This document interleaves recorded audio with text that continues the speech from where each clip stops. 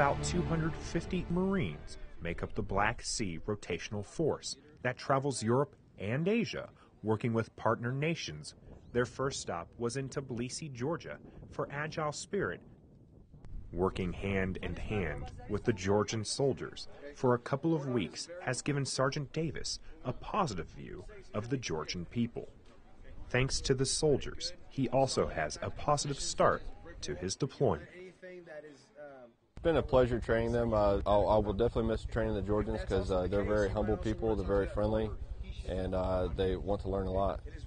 Agile Spirit's been a wonderful experience for me so far, and I'm pretty sure the rest of my deployment will be as well. From Tbilisi, Georgia, I'm Air Force Sergeant Nathan Parry.